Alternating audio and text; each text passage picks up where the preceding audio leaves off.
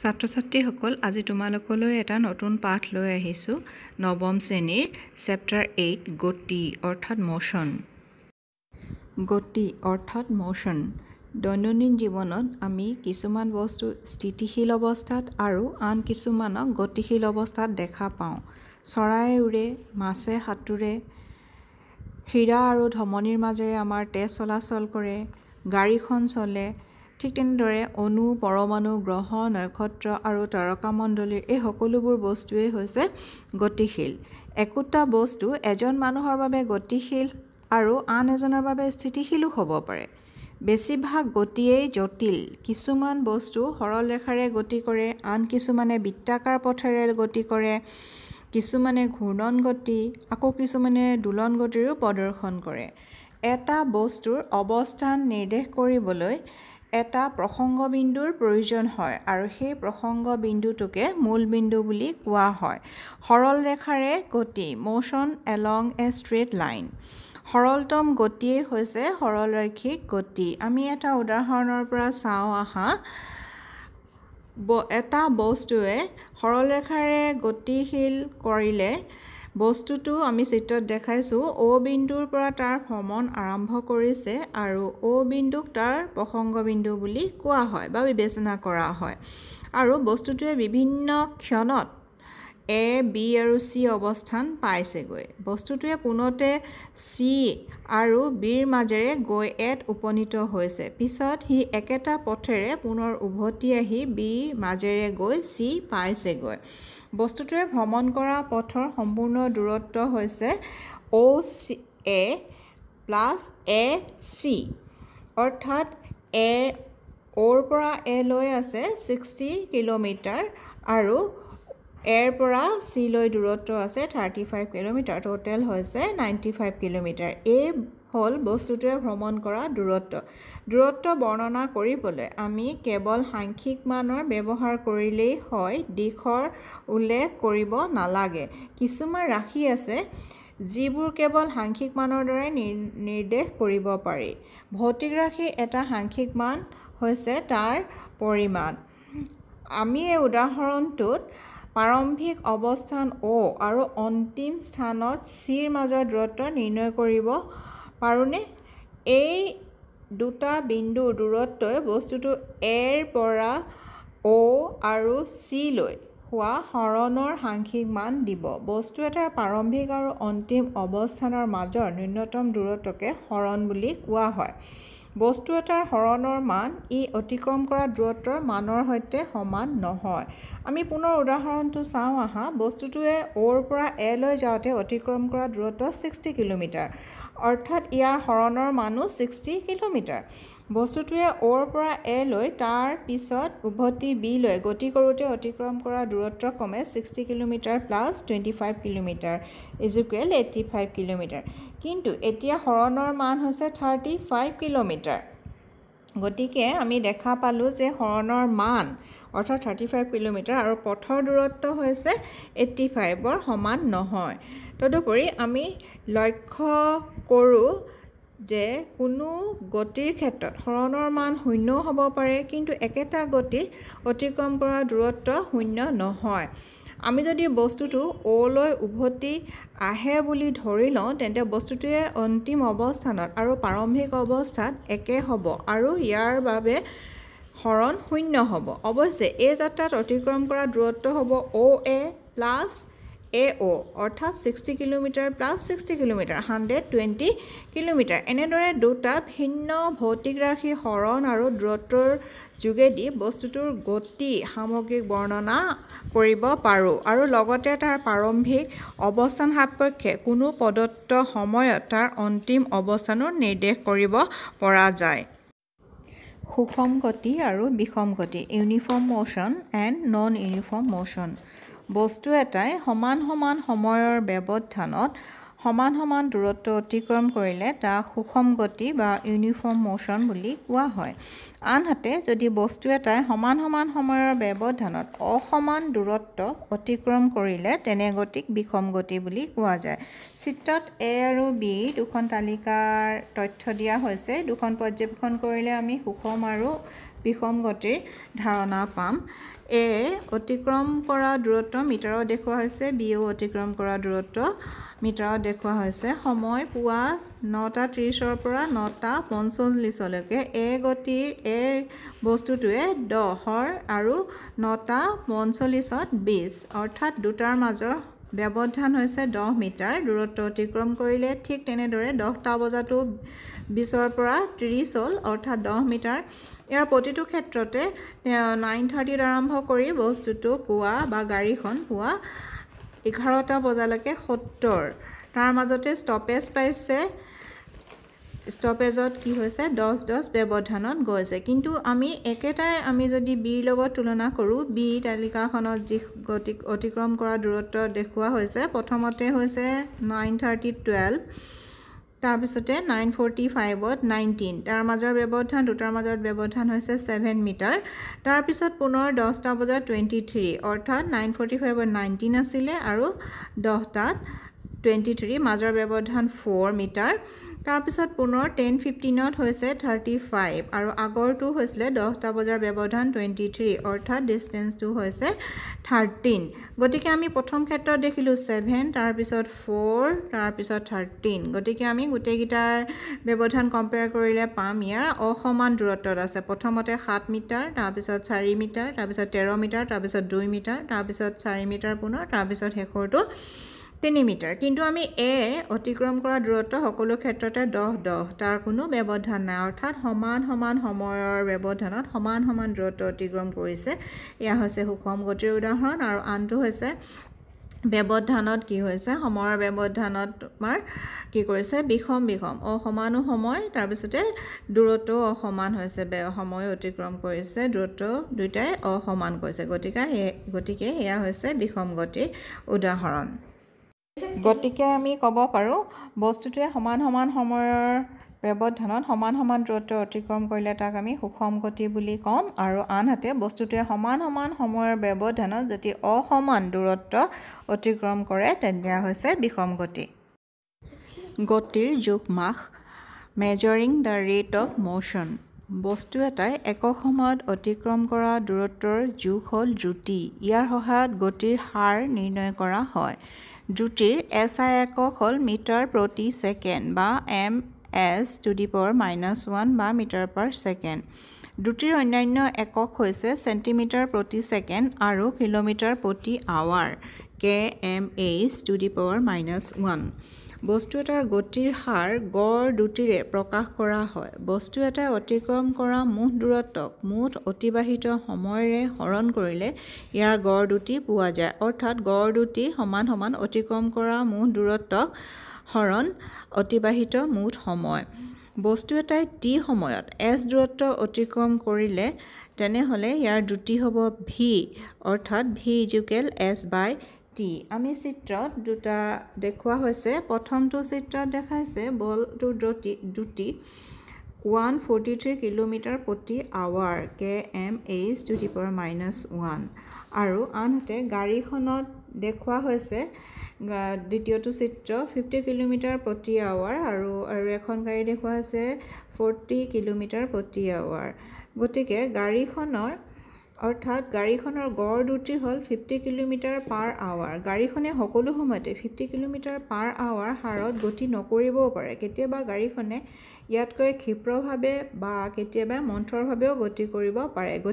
গতিকে গড় দ্ৰুতি হিচাপেহে ইয়াক আমি নিৰ্ণয় কৰোঁ। দিশৰ সৈতে দ্ৰুতি, স্পীড উইথ ডাইৰেকশ্যন।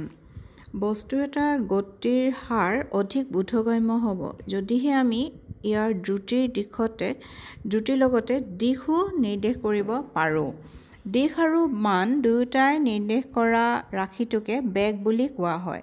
গতিশীল বস্তু এটাৰ নিৰ্দিষ্ট দিশৰ দ্ৰুতিকেই ইয়াৰ বেগ বোলে। বস্তু এটাৰ বেগ সুষম বা পৰিৱৰ্তনশীল হ'ব পাৰে। বস্তুৰ দ্ৰুতি, গতিৰ দিশ নাইবা দুয়োটাই সলনি কৰি ইয়াৰ পৰিৱৰ্তন ঘটাব পাৰি। বস্তু এটাই সৰল ৰেখাৰে পৰিৱৰ্তনীয় দ্ৰুতিত গতি কৰিলে আমি তাৰ গতিৰ হাৰ, মান আৰু গড় বেগৰ সহায়ত প্ৰকাশ কৰিব পাৰোঁ। গতিকে গড় বেগ সমান সমান হ'ব প্ৰাৰম্ভিক বেগ আৰু অন্তিম বেগৰ যোগফল, তাক আমি 2ৰে হৰণ কৰিব লাগিব। গতিকে গাণিতিকভাৱে যদি আমি কওঁ velocity of average VAV equal U minus U plus V divided বাই 2, অৰ্থাৎ U হৈছে ভেল'চিটি অফ AV হৈছে গড় বেগ আৰু U হৈছে প্ৰাৰম্ভিক বেগ আৰু V হৈছে অন্তিম বেগ। দ্ৰুতি আৰু বেগৰ একক একেই, অৰ্থাৎ মিটাৰ পাৰ ছেকেণ্ড। বেগৰ পৰিৱৰ্তনৰ হাৰ rate of change of velocity. সৰল ৰেখাৰে সুষমভাৱে গতিশীল বস্তু এটাৰ বেগ সময় সাপেক্ষে স্থিৰ থাকে। এই ক্ষেত্ৰত যিকোনো সময়ৰ অন্তৰালত বেগৰ পৰিৱৰ্তনৰ হাৰ 0 হয়, কিন্তু বিষম গতিত বেগ সময়ৰ সাপেক্ষে পৰিৱৰ্তিত হয়। বিভিন্ন মুহূৰ্তত আৰু পথৰ বিভিন্ন বিন্দুত ইয়াৰ মান বিভিন্ন হয়। ত্বৰণ হৈছে বস্তু এটাই অতিক্ৰম কৰা একক সময়ত পৰিৱৰ্তন হোৱা বেগৰ জোখ। ত্বৰণ সমান বেগৰ পৰিৱৰ্তন, তাক অতিবাহিত সময়ৰে হৰণ কৰিলে আমি ত্বৰণ পাওঁ। যদি t সময়ত U প্ৰাৰম্ভিক মানৰ পৰা V অন্তিম মানলৈ বস্তু এটাৰ বেগ পৰিৱৰ্তন ঘটে, তেন্তে ত্বৰণ A ইজুকেল হ'ব V মাইনাছ U ডিভাইডেড বাই t। এনেধৰণৰ গতিক ত্বৰিত গতি বুলি কোৱা হয়। বেগৰ দিশত ত্বৰণ হ'লে তাক ধনাত্মক ত্বৰণ আৰু বেগৰ বিপৰীত দিশত ত্বৰণ হ'লে তাক ঋণাত্মক ত্বৰণ বুলি কোৱা হয়। ত্বৰণৰ SI একক হ'ল মিটাৰ পাৰ ছেকেণ্ড। যদি বস্তু এটা সৰল ৰেখাৰে গতিশীল আৰু ইয়াৰ বেগ সমান সময়ৰ অন্তৰালত সমান সমান পৰিমাণে বাঢ়ে বা কমে, তেতিয়া বস্তুটোৰ ত্বৰণক সুষম ত্বৰণ বুলি কোৱা হয়। যদি বস্তু এটাই সমান সমান সময়ৰ অন্তৰালত বেলেগ বেলেগ পৰিমাণৰ দ্ৰুতি বৃদ্ধি কৰে, তেনে ক্ষেত্ৰত বিষম ত্বৰণ বুলি গণ্য কৰা হয়। বিভিন্ন ধৰণৰ ঘটনাৰ মূল তথ্যসমূহ লেখৰ যোগেদি সহজে প্ৰকাশ কৰিব পাৰি। উদাহৰণস্বৰূপে, এদিনীয়া ক্ৰিকেট খেল এখনৰ সম্প্ৰচাৰত উলম্ব দণ্ডলেখবোৰে দল এটাৰ প্ৰত্যেক অভাৰৰ ৰানৰ হাৰ বুজায়। ঠিক তেনেদৰে বস্তুৰ গতি বৰ্ণনা কৰিবলৈ আমি ৰেখালেখ ব্যৱহাৰ কৰিব পাৰোঁ। এই ক্ষেত্ৰত ৰেখালেখে এটা ভৌতিক ৰাশিৰ দূৰত্ব ৰাশি যেনে দূৰত্ব বা বেগ আন এটা ভৌতিক ৰাশিৰ যেনে সময়ৰ ওপৰত কেনেধৰণে নিৰ্ভৰ কৰে তাক প্ৰদৰ্শন কৰে। এতিয়া আমি চাওঁ দূৰত্ব আৰু সময়ৰ লেখ। এয়াক আমি চিত্ৰত দেখুওৱা হৈছে। এই লেখত x অক্ষত সময় আৰু y অক্ষত দূৰত্ব বুজোৱা হৈছে। গতিৰ বিভিন্ন অৱস্থা যেনে সুষম গতি, বিষম গতি, স্থিতিশীল অৱস্থা ইত্যাদিৰ ক্ষেত্ৰত দূৰত্ব সময়ৰ লেখ ব্যৱহাৰ কৰিব পাৰোঁ। আমি জানো যে বস্তু এটাই সমান সমান সময়ৰ অন্তৰালত সমান সমান দূৰত্ব অতিক্ৰম কৰিলে তেনে দ্ৰুতিক আমি সুষম দ্ৰুতি বুলি কওঁ। আৰু সুষম দ্ৰুতিৰ মান এই যে বস্তুটোৱে অতিক্ৰম কৰা দূৰত্বৰ প্ৰয়োজন হোৱা সময়ৰ সমানুপাতিক। গতিকে সুষম দ্ৰুতিয়ে গতিশীল বস্তু এটাৰ দূৰত্ব সময়ৰ লেখ এডাল সৰল ৰেখা হ'ব। আমাৰ চিত্ৰত দেখুওৱা লেখডালৰ OB অংশই দেখুৱাইছে যে দূৰত্ব সুষম হাৰত বৃদ্ধি পাইছে। গতিকে মন কৰিবলগীয়া প্ৰয়োজনীয় কথাটো হৈছে, যদি হৰণৰ মান y অক্ষৰেদি বস্তুটোৱে অতিক্ৰম কৰা দূৰত্বৰ সমান হয়, তেন্তে সুষম দ্ৰুতিৰ সলনি সুষম বেগৰ ৰাশিটোও ব্যৱহাৰ কৰিব পৰা যাব। বস্তু এটা দ্ৰুতি নিৰ্ণয় কৰিবৰ বাবে আমি দূৰত্ব সময় লেখ ব্যৱহাৰ কৰিব পাৰোঁ। চিত্ৰত দূৰত্ব সময় লেখডালৰ এটা সৰু অংশ AB লোৱা হৈছে আৰু A বিন্দুৰ পৰা x অক্ষৰ সমান্তৰালভাৱে এডাল ৰেখা অংকন কৰা হৈছে আৰু B বিন্দুৰ পৰা y অক্ষৰ সমান্তৰালভাৱে আন এডাল ৰেখা অংকন কৰা হৈছে আৰু এই ৰেখা দুডালে C বিন্দুটো চিত্ৰত দেখুওৱা হৈছে C বিন্দুটোত কটাকটি কৰি এটা ABC ত্ৰিভুজ গঠন কৰিছে। এতিয়া লেখডালৰ AC অংশটোৱে সময়ৰ অন্তৰাল অৰ্থাৎ T2 - T1 নিৰ্দেশ কৰিব আৰু BCয়ে দূৰত্ব অৰ্থাৎ S2 - S1 বুজাব।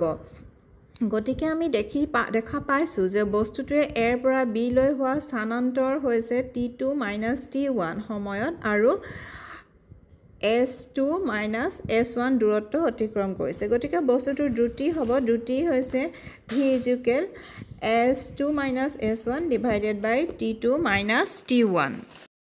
এতিয়া আমি বিষম ত্ৰুটিৰ লেখ চাওঁচোন আহা। ইয়াত চিত্ৰত দেখুওৱা হৈছে, তালিকা এখন দিয়া হৈছে, টুৱাইচ এছ সময়ত গাড়ীখনে অতিক্ৰম কৰা দূৰত্ব, অৰ্থাৎ সময় ব্যৱধান 2কে হৈছে। 2ৰ ব্যৱধানত এপিনে 1 মিটাৰ দূৰত্ব অতিক্ৰম কৰিছে, 4 ব্যৱধানত 4 মিটাৰ, 6 ব্যৱধানত 9 মিটাৰ, 8 সময়ত 8 ছেকেণ্ডত গৈছে 16 মিটাৰ, আনহাতে 10 ছেকেণ্ডত হৈছে 25 মিটাৰ আৰু 12 ছেকেণ্ডত হৈছে 36। গতিকে আমি লেখত মানকেইটা বহুৱাই চাওঁ। ইয়াতো একেদৰে এক্স অক্ষত তোমাৰ সময় বুজোৱা হৈছে আৰু ৱাই অক্ষত দূৰত্ব বুজোৱা হৈছে। গতিকে আমি গ্ৰাফডাল দেখিছোঁ ইয়াত কেনেধৰণৰ লেখডাল হৈছে, গাড়ীখনৰ গতিৰ দূৰত্ব আৰু সময়ৰ লেখ। গতিকে আমি পূৰ্বৰ সুষম গতিৰ দূৰত্ব সময়ৰ লেখৰ সৈতে এই লেখৰ আমি আকৃতিগত কিছু পাৰ্থক্য পাইছোঁ আৰু এই লেখৰ প্ৰকৃতিয়ে সময় সাপেক্ষে গাড়ীখনে অতিক্ৰম কৰা দূৰত্ব অৰৈখিক পৰিৱৰ্তন সূচাইছে আৰু গতিকে এই লেখক আমি বিষম দ্ৰুতিৰ লেখ বুলি ক'ব পাৰোঁ বা বিষম দ্ৰুতি ইয়াত গতি নিৰ্দেশ কৰিছে। আনহাতে আমি আগতে সুষম দ্ৰুতিৰ ক্ষেত্ৰত পাইছিলোঁ, সুষম দ্ৰুতি আৰু সময়ৰ লেখ হৈছে কি, সৰলৰেখা হয়। বেগ আৰু সময়ৰ লেখ, ভেল'চিটি টাইম গ্ৰাফ। সৰলৰেখাৰে গতিশীল বস্তু এটাৰ সময় সাপেক্ষে বেগৰ পৰিৱৰ্তন বেগ সময় লেখেৰে নিৰ্দেশ কৰিব পাৰি আৰু এই লেখত সময় এক্স অক্ষৰে আৰু বেগ ৱাই অক্ষত নিৰ্দেশ কৰা হৈছে, চিত্ৰত দেখুওৱা হৈছে। যদি বস্তুটো সুষম বেগেৰে গতিশীল তেন্তে সময় সাপেক্ষে বেগ সময়ৰ লেখৰ উচ্চতাৰ পৰিৱৰ্তন নঘটে, অৰ্থাৎ ই এক্স অক্ষৰ সমান্তৰালকৈ এডাল সৰলৰেখা হ'ব। আৰু চিত্ৰত 40 কিলোমিটাৰ প্ৰতি আৱাৰ সুষম বেগেৰে গতিশীল গাড়ী এখনৰ বেগ সময়ৰ লেখ দেখুওৱা হৈছে। গতিকে আমি আগতে পাইছোঁ বা আমি জানো যে সুষম বেগেৰে গতিশীল বস্তুৰ বেগ আৰু সময়ৰ পূৰণফলে বস্তুৰ সৰণ নিৰ্দেশ কৰে। সময় অক্ষ আৰু বেগৰ বেগ সময় লেখে আৱৰা অংশৰ কালিৰ সৰণৰ মানৰ সমান হ'ব, অৰ্থাৎ আমি ব্যৱহাৰ কৰিছোঁ T1 আৰু T2 সময়ৰ ব্যৱধানত গাড়ীখনে অতিক্ৰম কৰা দূৰত্ব নিৰ্ণয় কৰিবলৈ T1 আৰু T2 চিহ্নিত কৰা বিন্দুৰ পৰা লেখডাললৈ লম্ব অংকন কৰা হ'ল। AC বা BD উচ্চতাই 40 কিলোমিটাৰ পাৰ আৱাৰ বেগ আৰু AB দৈৰ্ঘ্যৰ সময় হৈছে T2 minus T1 নিৰ্দেশ কৰিব। গতিকে গাড়ীখনে T2 minus T1 সময়ৰ অতিক্ৰম কৰা দূৰত্ব হ'ব S। গতিকে আমি S2 নিৰ্ণয় কৰিবলৈ হ'লে AC into CD, অৰ্থাৎ সময় বেগ আৰু সময়ৰ পূৰণফলত আমি হৰণটো উলিয়াব পাৰিম। গতিকে AC হৈছে 40 kilometre per hour into CD হৈছে T2 minus T1 into H। গতিকে 40 into T2 minus T1 kilometre আৰু এই গোটেইখিনি যদি আমি চাওঁ বহুৱাই মানটো হ'ব ABCD, এটা আয়তক্ষেত্ৰৰ কালি। সুষম তড়িৎ গতিৰ বেগৰ লেখ। ধৰা হওক ইঞ্জিনৰ পৰীক্ষাৰ বাবে গাড়ী এখনৰ পোন ৰাস্তা এটাৰে চলাই নিয়া হ'ল আৰু চালকৰ কাষত বহি ব্যক্তিজনে 5 ছেকেণ্ডৰ মূৰে মূৰে স্পীড মিটাৰত পাঠ লৈ বেগসমূহ লিপিবদ্ধ কৰিলে। ইয়াত তালিকাত দেখুওৱা হৈছে বেগ কিলোমিটাৰ প্ৰতি আৱাৰ আৰু মিটাৰ পাৰ ছেকেণ্ড এককত দেখুওৱা হৈছে আৰু এই ক্ষেত্ৰত গাড়ীখনৰ গতিৰ বেগ আৰু সময়ৰ লেখ আমি চিত্ৰটো অংকন কৰা দেখুওৱা হৈছে। লেখডালৰ প্ৰকৃতিৰ পৰা গম পোৱা যায় যে সমান সমান সময়ৰ অন্তৰালত গাড়ীখনৰ বেগ সমান সমান পৰিৱৰ্তন হৈছে। গতিকে সুষমভাৱে ত্বৰিত সকলো বস্তুৰ ক্ষেত্ৰত বেগ সময়ৰ লেখ হ'ব সৰলৰেখা। গতিকে গাড়ীখনে অতিক্ৰম কৰা দূৰত্ব তাৰ বেগ সময়ৰ লেখৰ পৰা নিৰ্ণয় কৰিব পাৰি। বেগ সময়ৰ লেখৰ তলৰ অংশৰ কালিয়ে গাড়ীখনৰ এক প্ৰদত্ত সময় অতিক্ৰম কৰা দূৰত্ব অৰ্থাৎ হৰণৰ মান বুজায়। যদি গাড়ীখনে সুষম বেগেৰে গতি কৰিলেহেঁতেন তেন্তে লেখ হ'ব ABCD অংশ কালিয়ে ই অতিক্ৰম কৰা দূৰত্ব নিৰ্দেশ কৰিলেহেঁতেন। যিহেতু এই ক্ষেত্ৰত ত্বৰণৰ বাবে গাড়ীখনৰ বেগ কিছু সলনি হৈছে, গতিকে বেগ আৰু সময়ৰ লেখত তলৰ A, B, C, D, E অংশৰ কালিয়ে গাড়ীখনে অতিক্ৰম কৰা দূৰত্ব S অৰ্থাৎ হৰণ নিৰ্দেশ কৰিব। অৰ্থাৎ S = A, B, C, D, E ৰ কালি। A, B, C, D, E ৰ কালি উলিয়াওঁতে আমি কৰিব লাগিব A, B, C, D আয়তক্ষেত্ৰৰ কালি যোগ A, D, E ত্ৰিভুজৰ কালিৰ যোগ। গতিকে আমি A, B, C, D আগতে উলিয়াইছোঁ আয়তৰ কালি A, B × B, C আৰু ত্ৰিভুজৰ কালি আমি জানো ½ × ভূমি ইউনিট উন্নতি। গতিকে ইয়াত ½ × AD × DE। গতিকে ইয়াৰ পৰা আমি সুষম ত্বৰণৰ গতি কৰা গাড়ীখনৰ সময় আমি ক্ষেত্ৰত আমি উলিয়াব পাৰিম, মান নিৰ্ণয় কৰিব পাৰিম দূৰত্ব।